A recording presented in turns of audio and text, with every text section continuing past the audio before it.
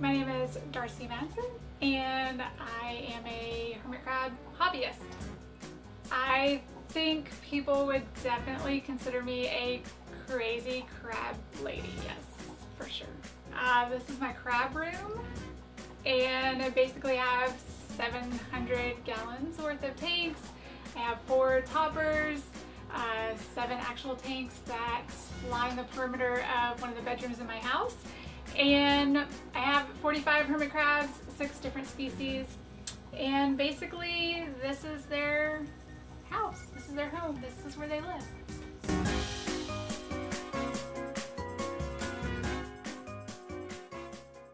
My hermit crab journey began with one of my daughters. We were on a family vacation at Port A, and she saw hermit crabs in the souvenir shop, had her own money, and wanted a couple. So I said, all right, well, let's kind of see what's involved in taking care of them. It's an animal after all. So we spoke with the shop owner, and the directions were very simple. They were not complicated. They were inexpensive. What they needed was pretty much provided right there at the store, and they were not a long-term commitment. And so at the time I thought, this will be great. It's your own money, you're young, this will teach you some responsibility, so sure, yeah, let's get some hermit crabs.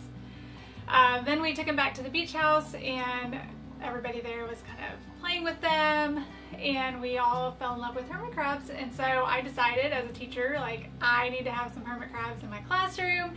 So the following day we went back to that same store, and I purchased some of my own hermit crabs to bring to my classroom, and that began my hermit crab journey.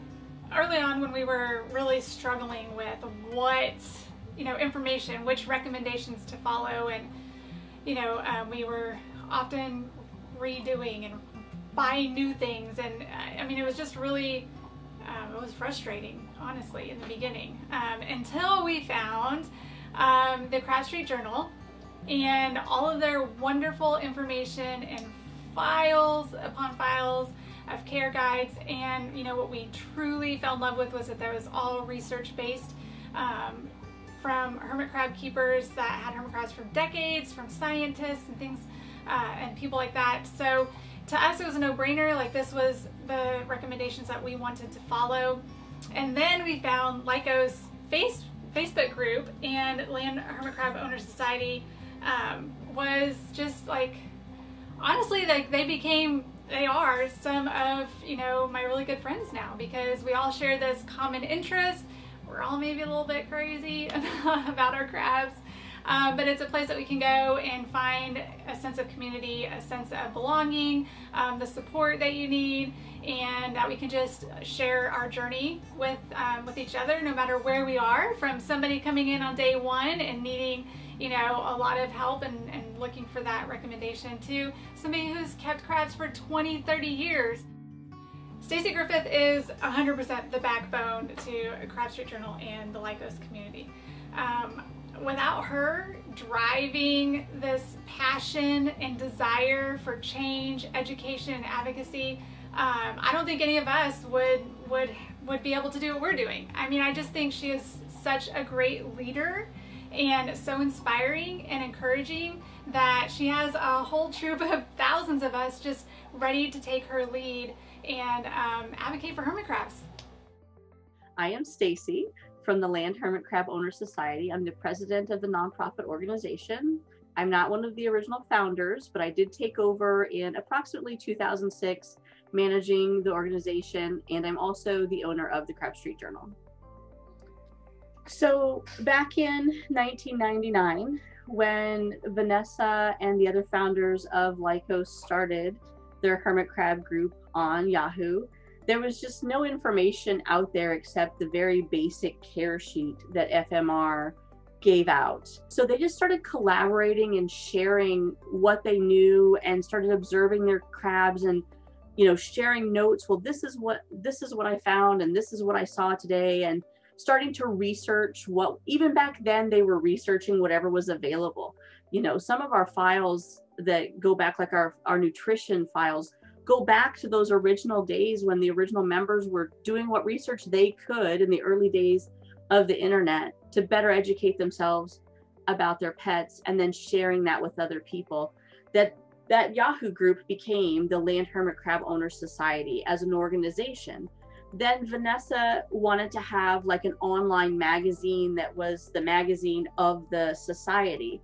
And that would be where they would house all of the information they had collected on what worked for them caring for their hermit crabs. And that became the Crab Street Journal. So the Crab Street Journal has always been the online magazine or the flagship site of the organization, and provided everything that we know and believe to be true about proper hermit crab care, free to anybody who comes and wants to read it. The more we spent researching, the more we spent watching other people that kept hermit crabs for decades, the more we realized that if we found the proper care, they would thrive and they would become really a much more interesting pet to have. They're so largely overlooked. I used to do a lot of advocating for dogs and cats, but a lot of people speak up for dogs and cats. And who out there is speaking up for hermit crabs? So somebody needs to speak up for them, and I guess that somebody has come to be me. I think that hermit crabs need to be advocated for because it is very distressing to me that millions of animals die every year for no reason. Millions of hermit crabs die every year just solely because we have not educated the public. The hermit crab industry currently, simplified, I guess, as best I can, is that you have hermit crabs living their best life out on the beach, and along comes human to collect these hermit crabs.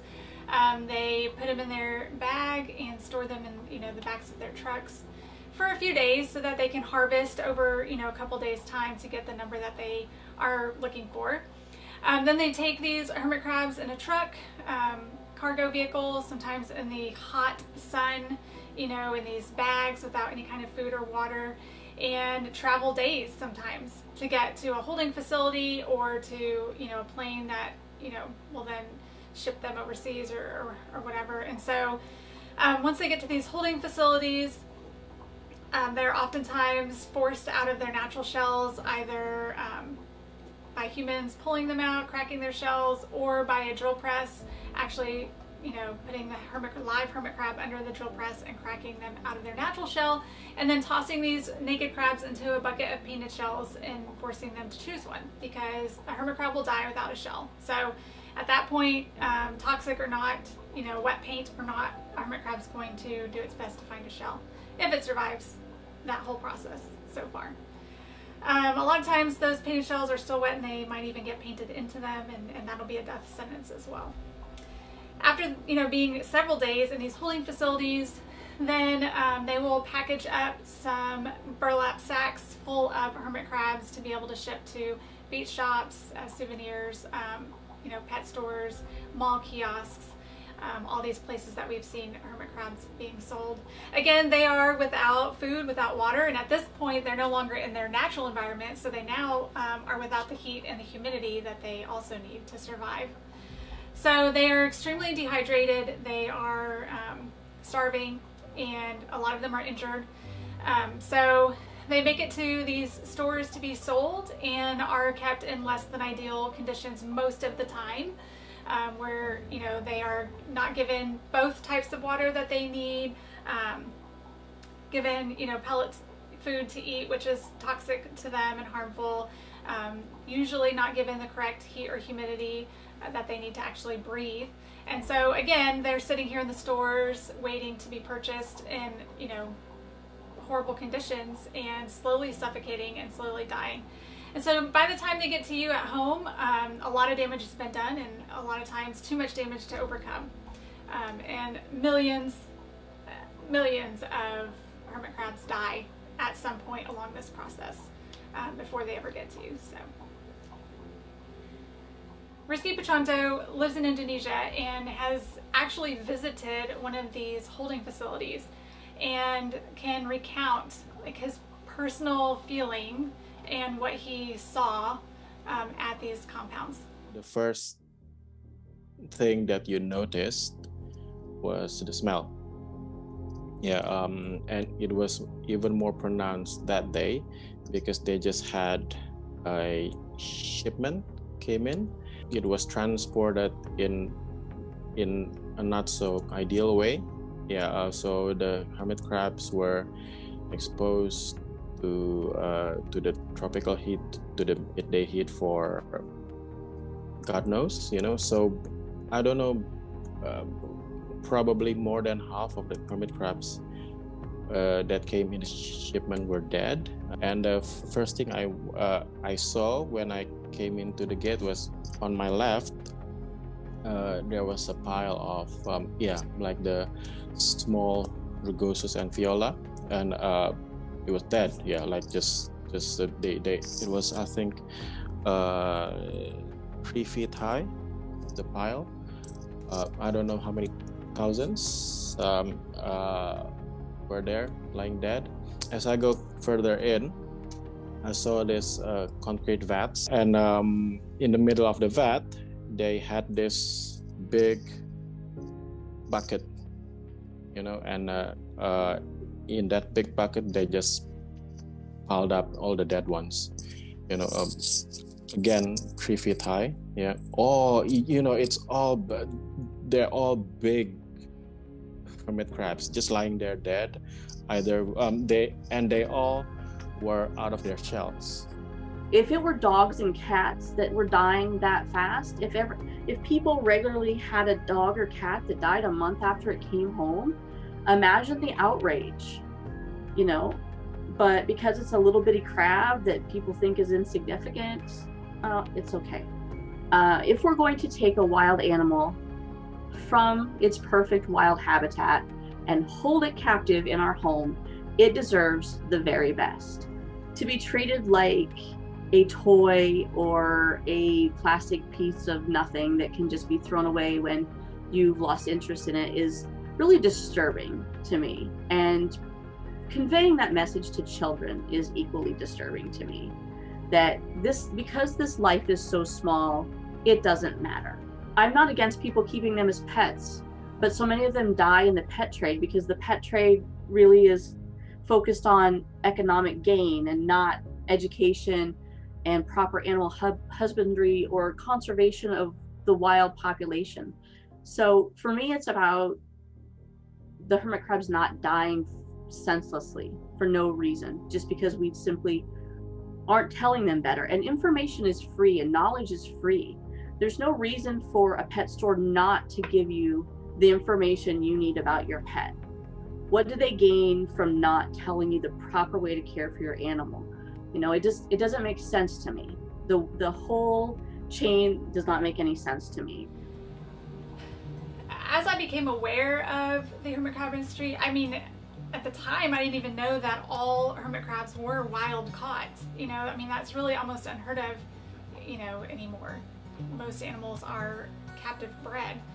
But once I learned of the industry, learned of the plight of the hermit crab, as a hobbyist, there was no way I could, continue to support that type of industry. Every time, I would go to a store and purchase a hermit crab, then that just gives the whole cycle the momentum they need to go out and harvest more and the whole thing, and so that more can be replaced in the store. So I'm not really rescuing any kind of hermit crab from a store. I'm perpetuating that horrible industry. And so, I had to come to the decision that I would not support that and instead look at adopting. So there's a lot of different ways that you can do that. And, Lycos has a great adoption program. I've adopted hermit crabs through that program. A lot of times you can get healthy crabs because people have been keeping them in great conditions and they just need to rehome them for whatever situation. Also, you can adopt from Facebook Market or Craigslist and that sort of thing. Again, these are crabs who are needing to be rehomed, and if we're not out there looking to get those crabs and bring them to our tanks, you know, they might just drop them in the backyard. I've heard horror stories about that. So put them in the trash, I don't know. But, you know, actively seeking out those types of crabs are also a really good idea. You're not supporting the trade in that way. I think somebody needs to continue to advocate so that we can really save hermit crabs' lives. Save the wild crabs from being completely wiped out, from being over harvested, simply out of our own ignorance. Over the past several years, many people have made attempts to captive breed in their homes, and there have been small successes over the years. And with each success, the next person to try builds on that a little bit more and builds on that a little bit more. One of the people in recent years who's been the most successful in captive breeding is Mary Akers. Mary Akers is currently the vice president of the Land Hermit Crab Owners Society, but she came into our Facebook group as any other member seeking help for her hermit crabs.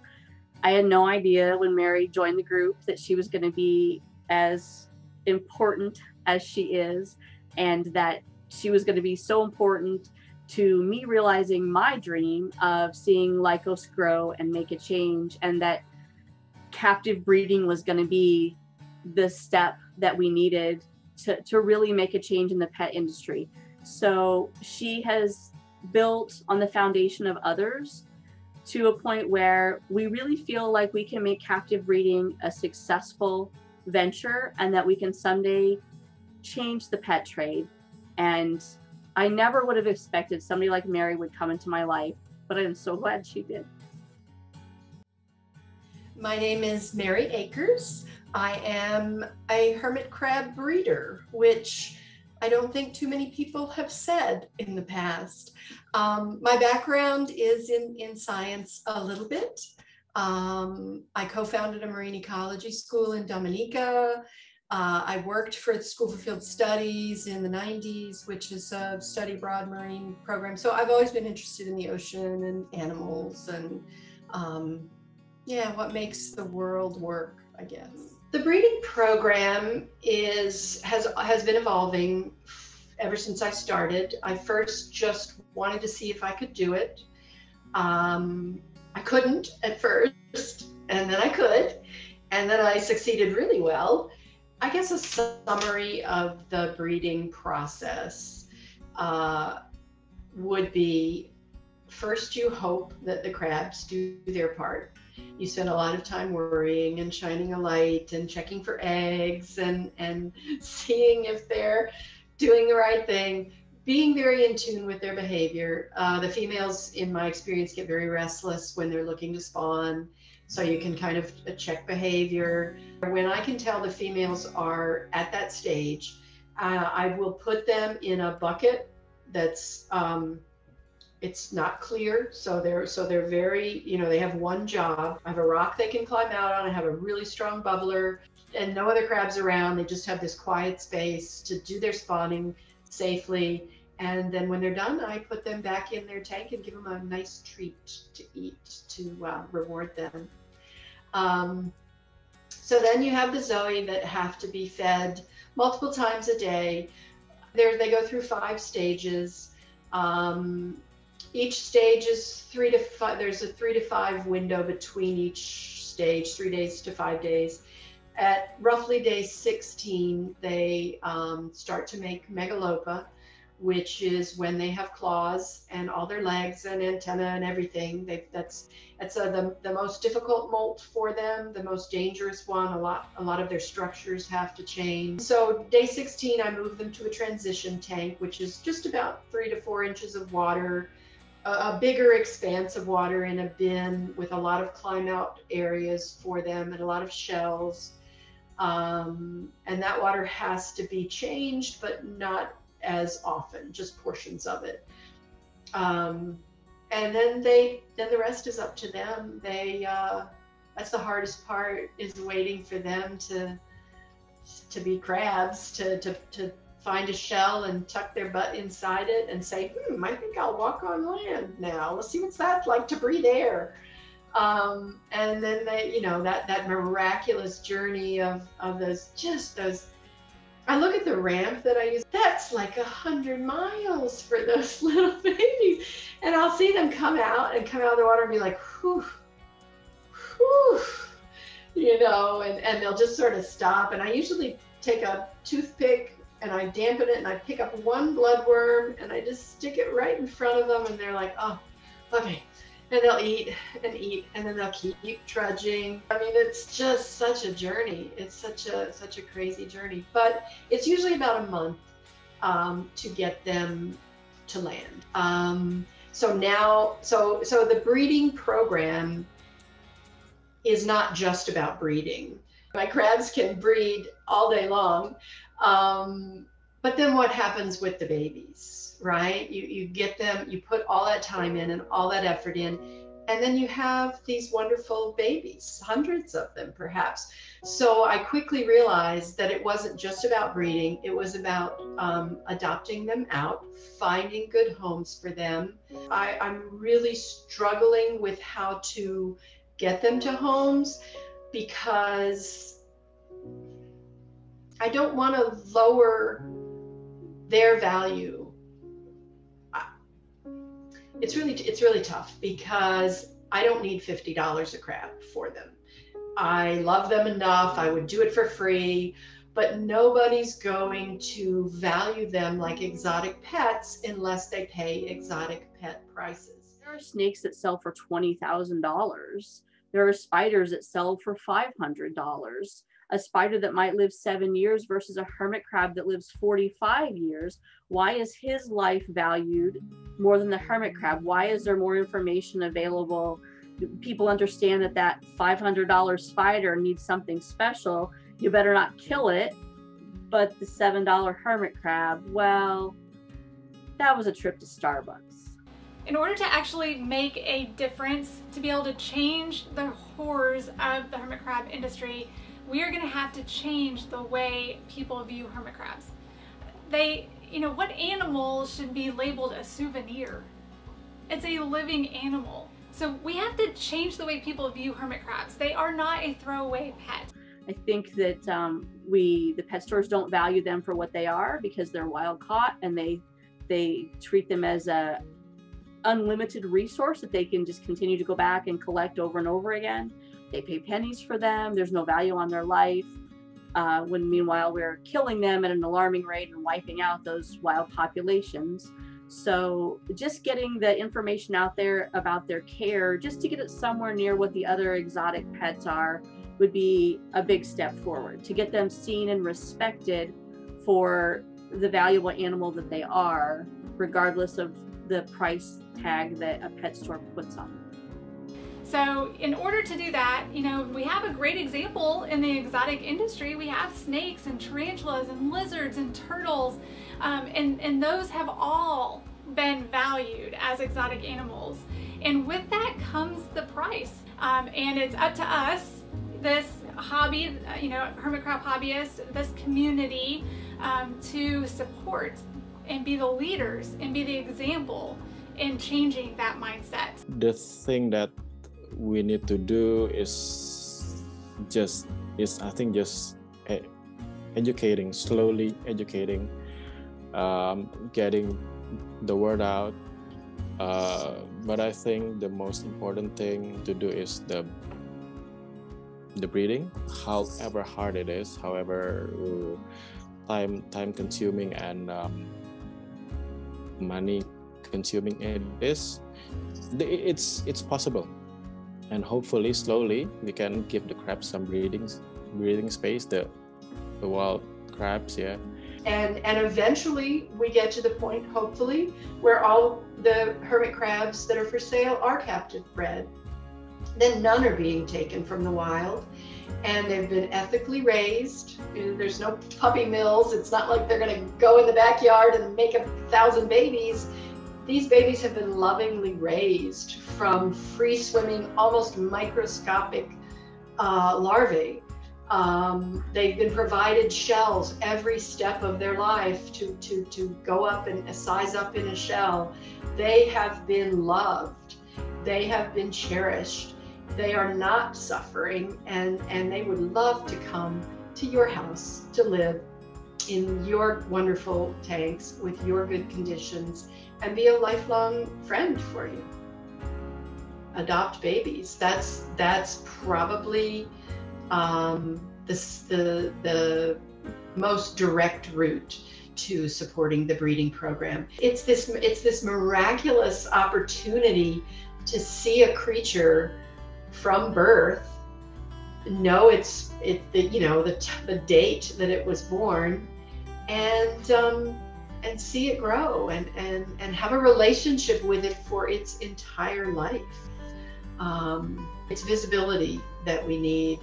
It is sharing the word that we need, and sharing what the babies mean to you. If you have adopted, you have a voice out there to help more crabs, simply by talking about how much you love your babies. My name is Trisha. I'm Jackson. I'm Christine Altman. My name is Andrea Skin. My name is Serena Huffman. And this is Our Adoption Story. This is our adoption story. This is our adoption story. This is our adoption story. This is our adoption story. And this is our adoption story.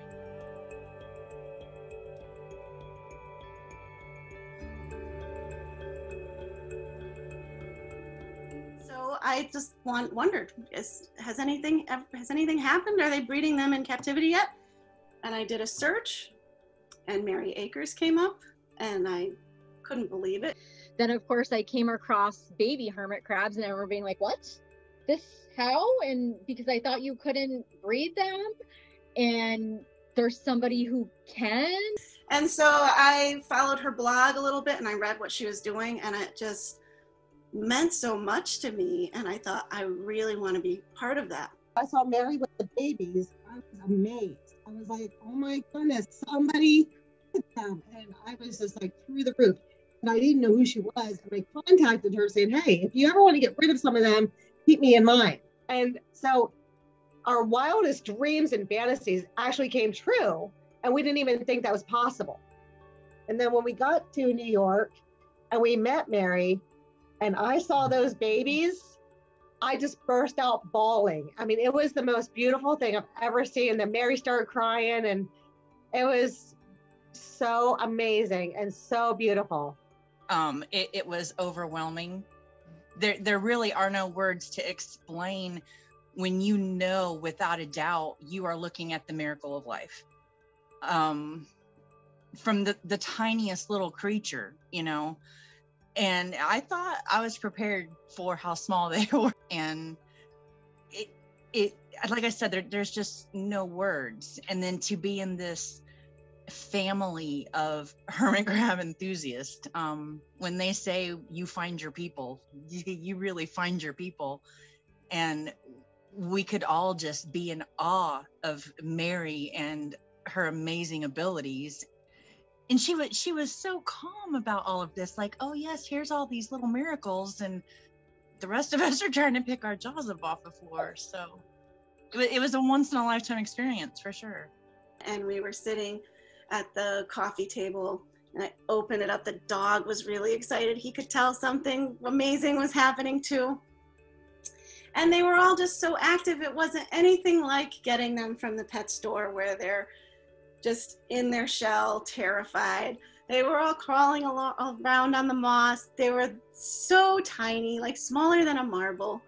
And you can see this, that is so delicate and almost see-through and beautiful and curious. And we all had them, you know, we weren't sure, like, should we hold them or not hold them? But I just couldn't resist. And so we had them crawling all over our hands and our arms, and we were getting acquainted with them and looking at the beautiful shells that they were in. And opening up the package the first time and just seeing them and just like, holy cow, these things have never had another home outside of the one in Mary's. And just being like, they're in my house and they're going to be mine forever. And like 40 years, you know, if I hopefully live that long. It was just really amazing. Just holding them and just going, these are mine, and they were Mary's, and there's only ever been two owners, and they weren't like stolen off some beach somewhere, and they don't know anything other than what Mary showed them and then what I'm going to show them. Cool to just see the random things like, wow, that's the first time this baby ever did that, because you know the whole history of the baby from when it was being spawned to taking its shells to coming out, which if you buy a store-bought crab, you have no idea of its history or where it came from. I like seeing them grow. I like seeing them grow from like such a small size and watching how their color is developing, and when they come up, what kind of shells that they're choosing. It's just fun watching them discover new things. But one thing that I think is fascinating is they're all born at the same time, all raised the same way, but we have some that are big and some that are still really small. So they're all unique, they're all different, they all have different personalities. One of my babies is super active and he's out a lot and I see him a lot. Strangely enough, the one I named Bashful is always missing. The babies, they'll like see them like stumbling everywhere and they'll be in weird spots and doing weird things. These most adorable things, like when you just see how little they are and they're crawling all over everything. And I go down every night around dusk and look in the tank and play I Spy, see how many babies I can find. And I get endless enjoyment out of it. They're just so much fun. So it's definitely different owning the babies than the adult ones. They can get to know that it's, oh my goodness, this big giant hand coming in here isn't going to hurt me. It's not going to remove me from my environment. It's going to keep me safe. And to me, that's exponentially different than there's a big giant hand, I'm going to run over here. A really interesting thing that I noticed about my captive bred babies is that they do absolutely adore my larger crabs. And I thought it was really interesting, the relationship that they had right away with the larger crabs. They each kind of adopted a buddy, like one of the old timers is a buddy. And I would see the same like 2 or 3 crabs around the big fella all the time. Like it was like the big crab was a planet and they were the moons, and they were just always kind of in a close proximity. And that happened for the first like month and a half. And then they kind of, but it was like each one had a mentor in the tank. And I just thought that was so darn cute. It was so adorable. They're so cute. And then just knowing where they came from and how they were raised, how they were brought into life. I mean, it's like really, I don't know. It's really sweet. It's really tender. It's really awesome to be in part of something that's that big, And I mean, they're so cute. They're so adorable. They're tiny, and everybody loves babies, right? And then, I mean, just seeing how much Mary had worked, how hard she worked on raising them. I was really moved by Mary's story, and I wasn't sure that I wanted more crabs at that time, but I felt it was really, really important to be a part of it. And I felt compelled to be a part of it. I really wanted to get in on this historical thing that had happened. And, I have other exotics. And when I was a kid, I had like the chameleons, and they were all wild caught at that time. And they all came in with parasites, and they were sick, and they didn't live long, and they were very stressed. And it was horrendous.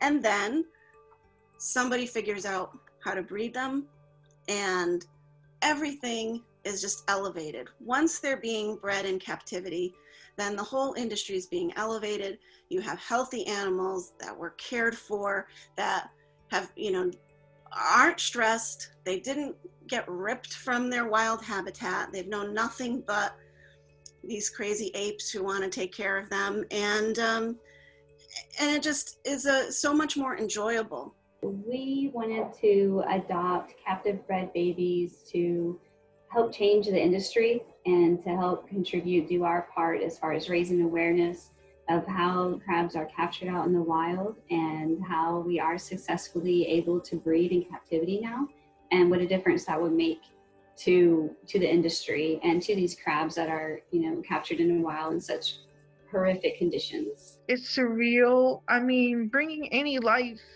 into this world is pretty crazy, pretty amazing. And just knowing that it was considered impossible, and now there are hundreds of babies still waiting for homes, is pretty great. Babies that didn't have to be ripped from their home or depleting natural resources of shells and just to import them. It means a lot more than just having a crafted red baby to own and to show people. I think it means a lot in regards to the crabs who are wild caught every day. Favorite part of owning these babies is just being part of the history of it, because we are breaking new ground and trying to, like, for lack of a better word, mass produce these babies so that the ones in the wild can just be left alone and live free the way they're supposed to. I mean, we captive breed a lot of other animals, and so why not hermit crabs?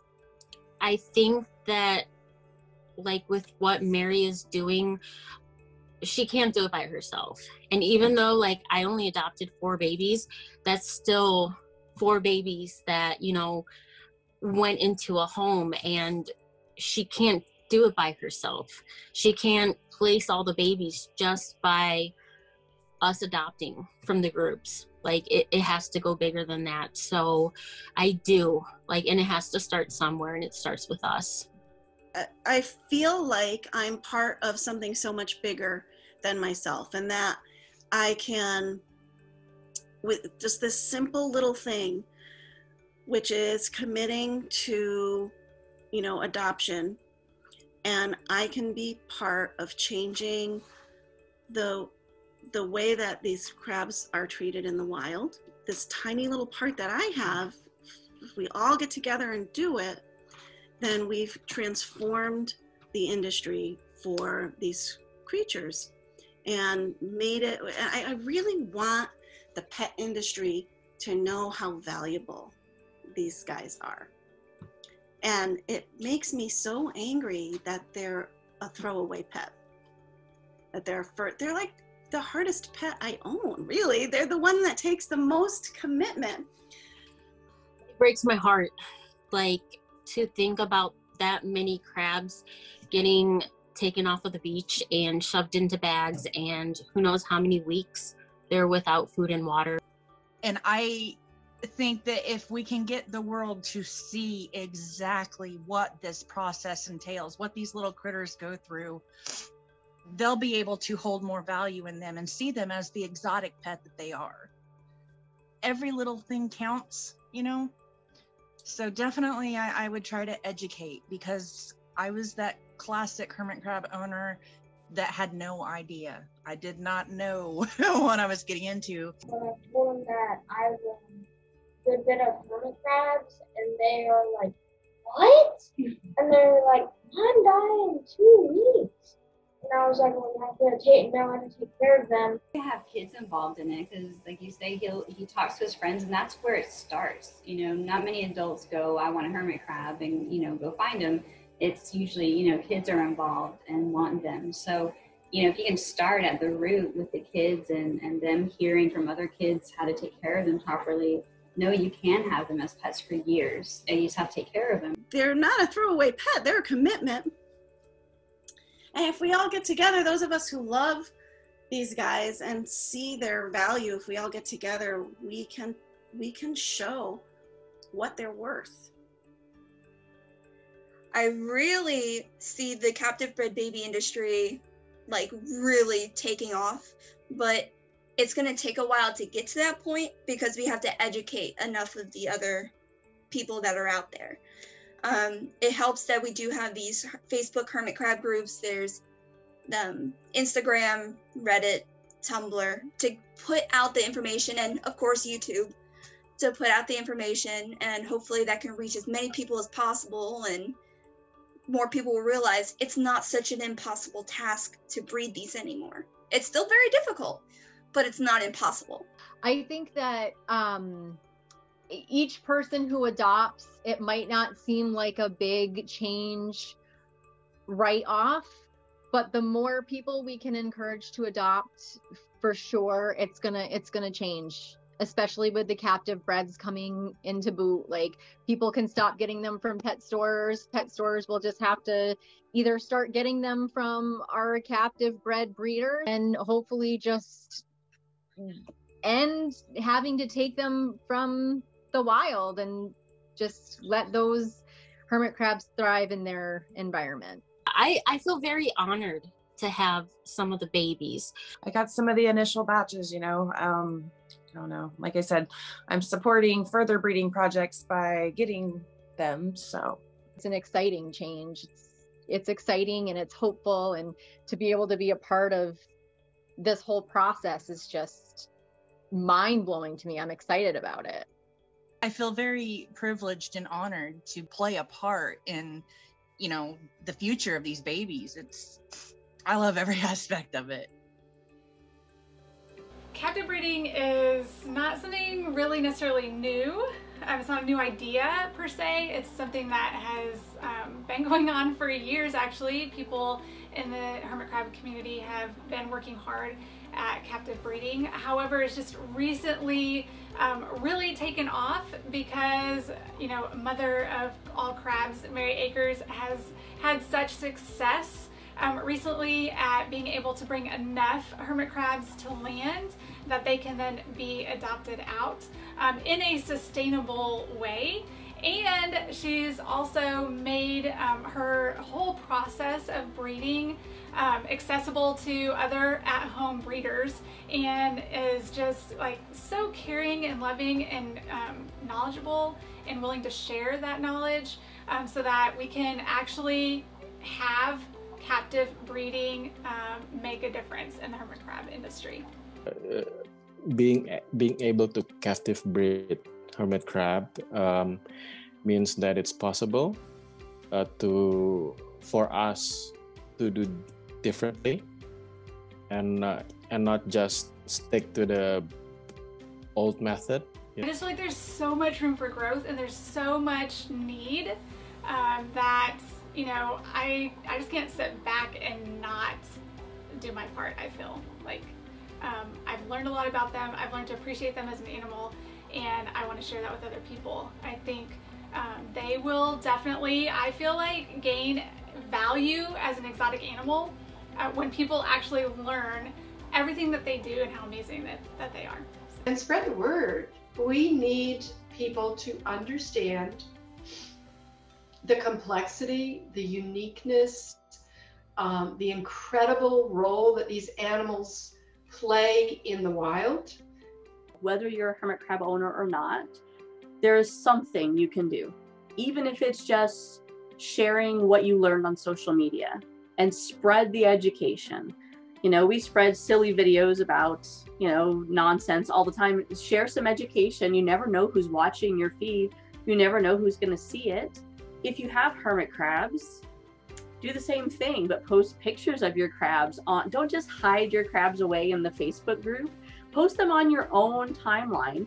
You have no idea who else out there on your social media account might be considering hermit crabs, might have hermit crabs, and they may want to ask questions. It'll open you up to asking questions. You can share what you know. You can support Mary's breeding program and talk to people about how important captive breeding is. There's a couple of ways that people can support the breeding program. They can adopt babies. That's probably the most direct route to supporting the breeding program.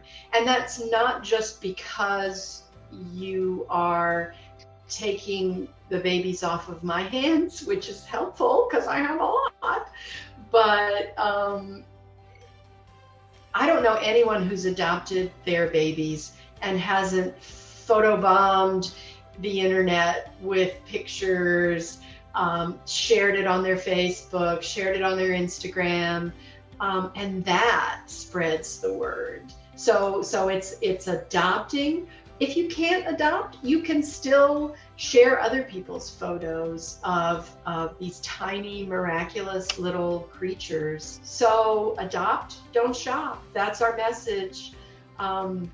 You can adopt a captive bred baby. You can adopt an unwanted crab that can't go back into the wild because he's been in captivity. There are no words to prepare you for what you're about to experience and how amazing these little guys are. We're all sort of learning together what they need, how best for them to survive and thrive. We're learning as we go. We're running to keep from falling. We're trying to figure it out, and I think we're doing a great job, really. I mean, all things considered,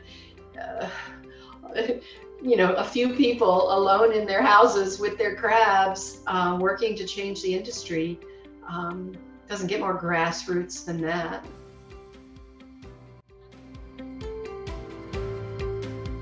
I love to try and put things into words, and I'm not even sure I know how to put this obsession into words. They're just, their